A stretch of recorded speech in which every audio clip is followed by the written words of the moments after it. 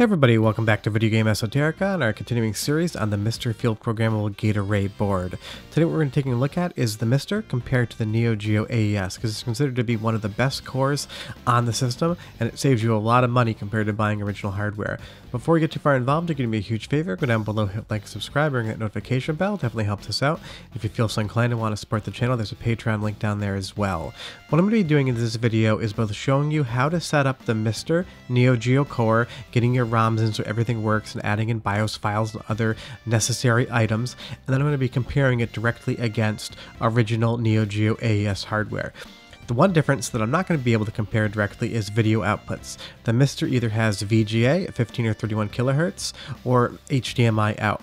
My Neo Geo AES either has S-Video or RGB out. I'm not using RGB because it has jail bars and I still need to finish modifying it, so the quality is going to be slightly different, but we're checking for accuracy, not video output. Now the one big difference is, until I set up a USB adapter for my Neo Geo 4-button stick, a video that I will be showing in the future on the channel, I have to use the Switch Pro controller, which is a super great controller, but the buttons are not in line, so that's definitely going to be something that I'm not going to like, and I know straight ahead. But the thing that I want to answer is the MiSTer good enough to replace my AES? I don't think I'm going to sell these games, but I want to know how close to original are we. So taking a look at the core menu, you're going to see we have system type, console, or arcade, and we don't really need to change that so long as we're using the UniBios. I will link to Razula's website below so you can download that. It is a free download, but otherwise leave everything else as is to get the best image quality off the MiSTer. I don't redefine anything as far as the video is concerned. All I do is define my button inputs, and you're going to see there's one button in particular that comes up. It's going to be ABC. I use one of the Switch Pro controllers buttons for that I normally wouldn't use for gameplay, because that allows you to bring up the UniBios menu at the start. But as you see here, going through all the different ROMs, they do work differently than everything else. In the original video I showed you Super Nintendo ROMs and you just dump those right in the folder, but for Neo Geo it's set up differently, and it's one of the only times you'll see that. Each individual game needs to be in its own folder. I'm using the roll-up pack, and I will leave a link to where to find that below. It's not the ROMs, it's just the description, and if you just read it, you'll find them, I'm sure. But you'll see that each game's in its own folder, and then we have the necessary files in there as well without folders. On the right, you'll see what you need to download, and then the ROMset XML file comes down with the automatic update script for the MiSTer that I showed in the first video, so check that out if you haven't seen it yet. But going back to the core menu, the first thing we're going to take a look at is Guerrilla Mark of the Wolves. It's one of my favorite fighting games on the system. It's considered to be one of the best fighting games on the system, and it's a really good comparison. So see, with the UniBios, I'm going to set everything up as Japanese region and as a home console. That's why we don't change anything in the MiSTer menu. We're going to let the UniBios do that for us. But watch this intro, listen to the audio, and directly afterward it's going to be the intro for my AES original hardware as well. So compare, contrast, audio quality, image quality, and I'll be back in about 30 seconds and we'll keep talking more about how good the core really is.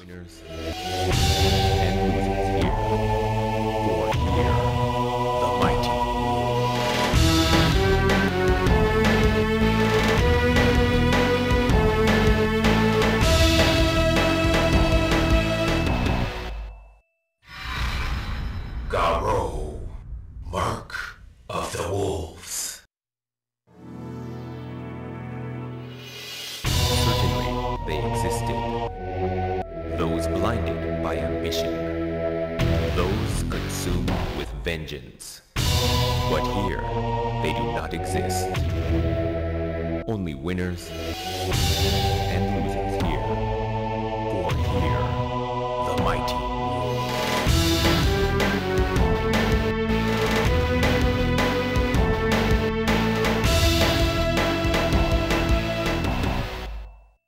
So outside of the fact that the HDMI audio signal is definitely clearer because it is digital, they both look and sound identical. And we're taking a look at the MiSTer screen right here on the character select screen, but comparing these two games against each other, I cannot notice any difference whatsoever outside of the fact that my FrameMeister slightly changes the pixel shape when it goes through my capture card. Normally I play on a PVM and it doesn't do that.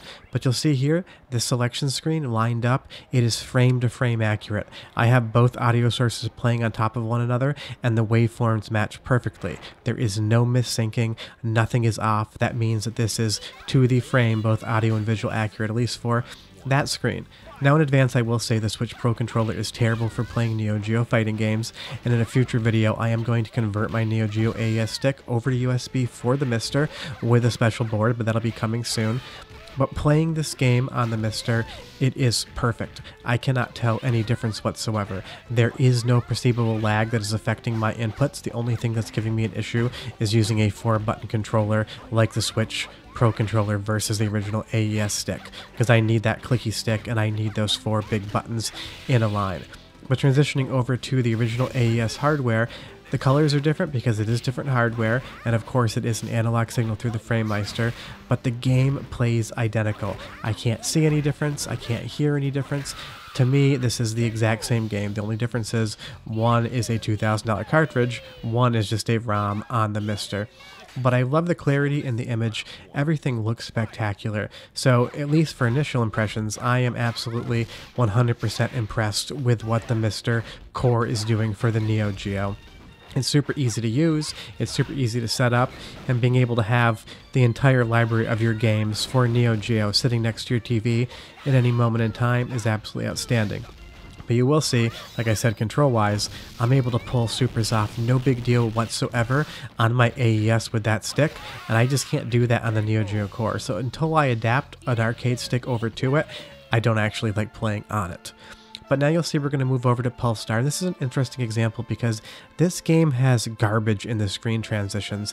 It has flickers, it has lines. And what I noticed in this game, you'll see that flicker right there on the MiSTer.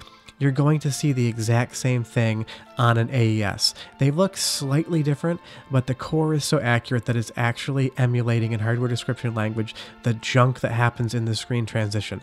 That tells me that this is very accurate again. But once again, going over to the MiSTer, I did notice that there is a slight difference in the fade when you first come into stage 1. The letters are not over top black, you can actually see the background versus my AES. Now that might just be a difference in the video signal, or it could be that this game started running a few frames too early. I cannot tell once the game is playing whatsoever, but it was the first time with the MiSTer Neo Geo Core that I did notice a difference between one source and the other. It doesn't matter whatsoever in playing the game, but you'll just see that screen transition was slightly different. But if we're going to be comparing the accuracy of the core to original hardware, we do need to point out even those little inconsistencies. The slowdown is exactly the same across both systems. I feel like on the AES the slowdown lasts a little bit longer, where the MiSTer Core kind of caught back up to normal speed, but that could just be down to feel of having played Pulstar so many times. But honestly, again, it's very hard to tell the difference. Then the fact that it's so easy to play on the MiSTer, plug into your TV, it's a really great option, especially because an original Pulstar cart is going to cost you maybe around $4,000 now. You can have the entire Neo Geo library on your MiSTer for the cost of a MiSTer and some time. So as far as ease of use and collectability is concerned, the MiSTer is definitely going to be a lot better resource for you. And I had heard and read that the MiSTer Core was absolutely outstanding as far as its accuracy to the Neo Geo, and that's because most, if not all, of the chips on the Neo Geo AES and MVS boards have been delidded and they've been scanned so we can see the silicon underneath there. So when they write the code in hardware description language, it is almost perfect compared to what the silicon would be underneath it. And that was a project that started before MiSTer. That's why this core was so easy to get running and one of the first cores that they had available. But now we're taking a look at Neo Bomberman. It's another one of my favorite games on the system, and I wanted to try to kind of diversify different genres. And again, outside of the fact that we're going from analog to digital signals, and of course S-Video is never going to look as good as HDMI, once again, I can't tell any difference whatsoever in playing these two games, outside of the fact, again, that Switch controller doesn't let me turn corners the same way that I would like to on an arcade stick. But this is the great thing about the MiSTer Neo Geo Core, is that Neo Bomberman only released on MVS. I have a conversion copy that I bought for the AES, but this is a game that you have to have an MVS board to play, or you have to be able to source a conversion of it. So it's a really fun thing to check out. But the game I really wanted to try was Matra Melee, because it's my #1 favorite game on the Neo Geo AES. And going in the intro, switching from one source to the other, again, everything lines up perfectly. I was able to frame match the transition, and other than the fact that the pixel shape slightly changed due to the frame MiSTer, everything else is synced up completely fine. And I played this game probably more than any other game on the Neo Geo AES, so for me it feels the most familiar. And again, I couldn't find a single perceivable difference playing the Neo Geo Core versus playing on an original Neo Geo AES with this cartridge that I've owned for a little bit over 10 years. Now, I wanted to match up the same arenas time and time again, but of course, these games always start randomly, and I spent half an hour capturing these and couldn't get the same 2 damn arenas to play. I even got one of the rarest arenas in the AES copy to get. It happens maybe once every like 30-40 matches. I got it twice. That's how much this game was giving me hell to try to capture matching images. But again, the gameplay is perfect outside of that Switch controller. All of the music sounds exactly like it should. All of the sprites are animating perfectly. This is the Matra Melee I know and I love, and it is working exactly how you would like it to. And the most important thing is the sound to me, because the Neo Geo had very particular sounding music, and I've always loved it for that. And right here in this stage, I'll show it again without me talking in a moment, with them singing a song about how much fun it is to build a computer. If the audio is off, you're going to notice. And the biggest thing about software emulation with Neo Geo is 90% of the time it seems like the audio isn't right. Whether it's the opening Neo Geo jingle or it's the music or sound effects in the game, they never sound correct. And if you're coming from original hardware, it's the first thing you notice, even if the game plays fine. If the sound is off, it's a terrible experience, because so much of Neo Geo to me is the amazing soundtracks and how good they sound. And that's what's amazing about the MiSTer Neo Geo Core, is that it sounds like I expect it to. And you'll see here, moving over to the AES copy, this is this arena I talk about. I rarely if ever see it on playthroughs, and of course, I got it twice for the capture. But outside of the video quality being slightly less and the audio being an analog signal, again, it sounds and plays absolutely perfect. And this is a game that I've probably played 100 times. I love Matra Melee, I'm always advocating for it. What I'm going to do is let you listen to the soundtrack coming right up and hear how great the MiSTer is for audio quality, and I'll be back in about 20 seconds.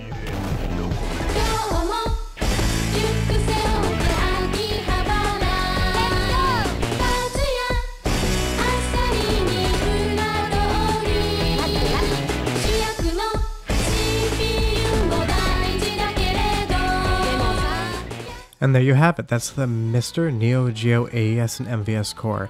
I was shocked how good it was. I had heard it was good, people had said it was good, but I thought I'd be able to see some difference that I just imagined would be there. And I can definitely tell you, other than the fact that the native audio levels of the MiSTer are slightly too high and you can turn those down in the system itself, this is a near too perfect arcade core emulation of the Neo Geo AES and MVS. I can't recommend it enough. Am I going to sell my Neo Geo in all my games and just play on the MiSTer?